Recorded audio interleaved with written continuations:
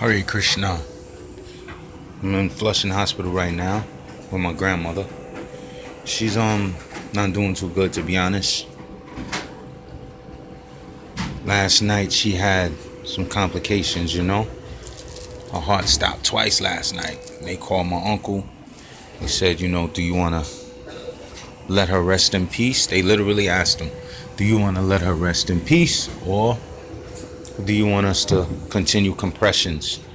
And he said continue compressions. So they started doing the compressions. I guess they brought her back, and then her heart stopped again eventually. So now here she is in ICU. I put talak on her head. I'm not very good at talak because I'm not really what you call a sadhana bhakta. Like, I'm not a religious bhakta, so to speak. I'm not very good at religious aspects. I'm just not. I don't know if I ever will be, and that's really not my concern right now. I just want to be able to chant Hare Krishna purely and just help revitalize this planet that I was born on. So as it is, I'm in the hospital, and I've seen death so many times now.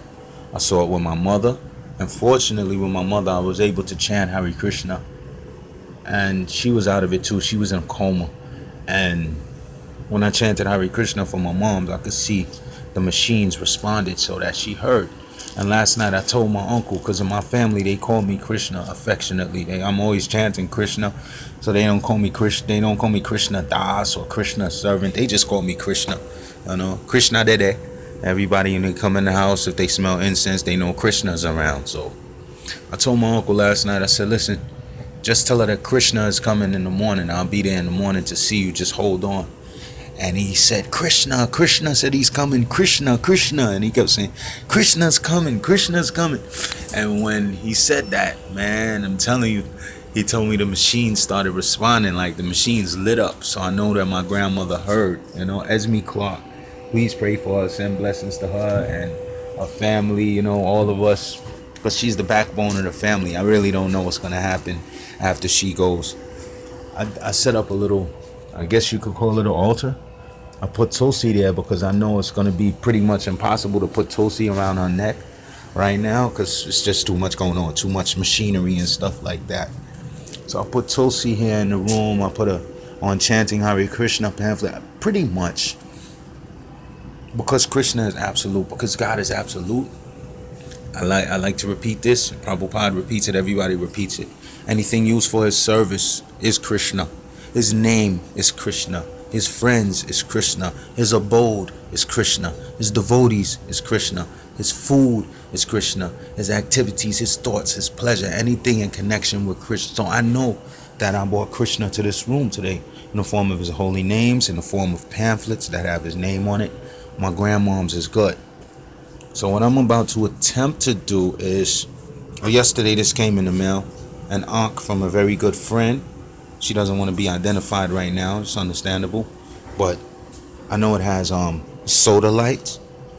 It has lapis, like I guess lapis lazuli, and it has amethyst in it. So there's an ankh, a key of life, and it came yesterday. I was having a rough day. I mean, you won't believe the challenges I face over small stuff. You know what I'm saying? Like little nonsense, like I don't have money to give for prasad right now, so I can't get none, and I'm not welcome to come back to the temple. The kind of stuff, politics that temple presidents do, I'm beyond that, that's small, that's little kid stuff to me. Trust me, it's only one God, and he's real, and he's about to show himself. Anyway, I'm about to do my best to transfer the benefits of all my austerities to my grandmother. Every chant of Hare Krishna I ever did, anything good in God's eyes that I did, I'm willing to sacrifice that right now for the benefit of my grandmother. I'm not trying to resurrect her. I'm not trying to bring her back to this body to live a long, healthy life. She already did 9 decades on this planet in this body, and I've seen that lady suffer a lot. So I'm just trying to transfer my benefits to her. Whatever good thing I had coming to me, or whatever good energy I built up as a result of contact with Krishna consciousness, and anything I've done from this birth and even previous births, I want to give it all to her. I want to give it all to her, and whatever happens, that's on God's will. You know what I'm saying? I'm going to keep chanting anyway, so maybe I'm offloading some good karma, some good karma that I probably don't even need, because that'll probably keep me coming back to rebirth. So I'm about to offload a lot of this stuff, this transcendental energy, and I just hope that it goes to her eternal benefit, not temporary benefit. Once again, what's the sense of bringing my grandmother back to this body? Asking Krishna. I have no doubt that if I ask Krishna to please restore my grandmother's health and let her live a little while longer with us, he'll do it for me. I have no doubt. But that's not the kind of man I am. I'm not the kind of man who stands between God and his will. So if it's time for her to go, I'm willing to let her go. Honestly, that would be a disaster for my family for more reasons than one. You know what I'm saying? Because trust me, we depend on her in more ways than one.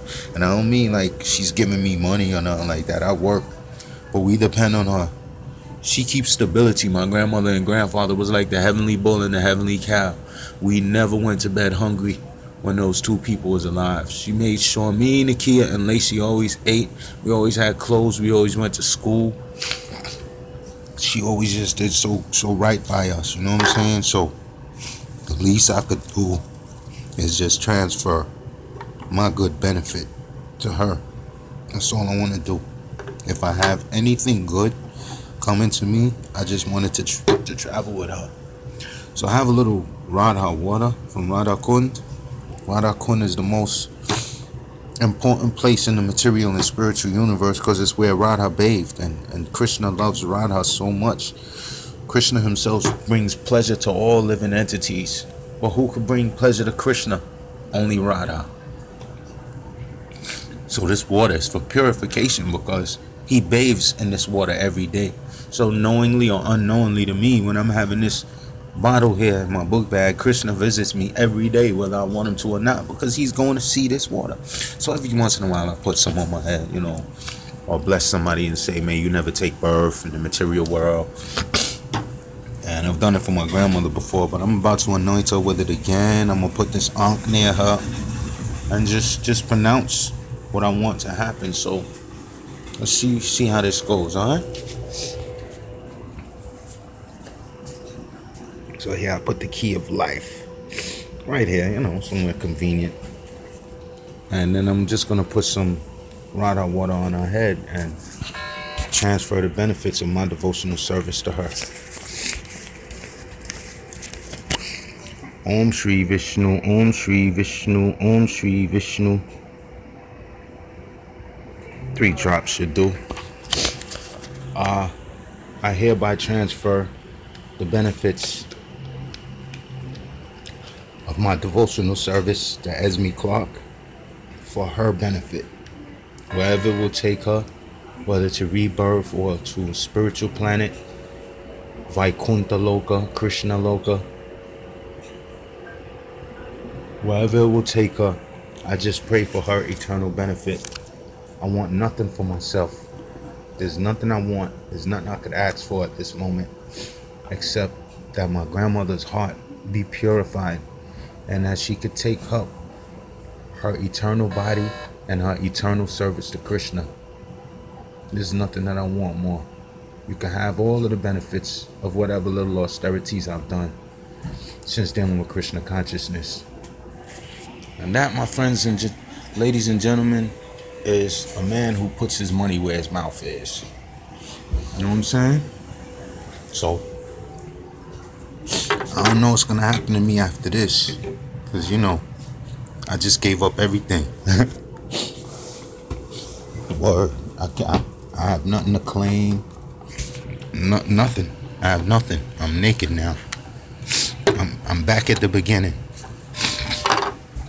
It's as if I never chanted Hare Krishna. It's as if I never went to the temple. It's as if I never spoke to people about this divine consciousness. I'm back at the beginning. I'm like a baby, y'all. So I gave it all up for Esme Ruperta Clark. She hates that.